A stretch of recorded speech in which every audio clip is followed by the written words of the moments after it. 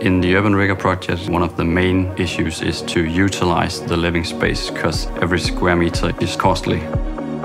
You have limited space for the technical solutions, and therefore the biggest challenge is minimizing the components that could, for example, be the ventilation system, which is one of the most space-requiring products in a housing. The floor heating system in the Urban Rigger is different from most private households, seeing that it is a light construction. You have the floor heating pipes integrated, and that gives you some advantages in regards to reducing temperature fluctuations and overheating. This is a major issue in modern housings where you have a low energy consumption.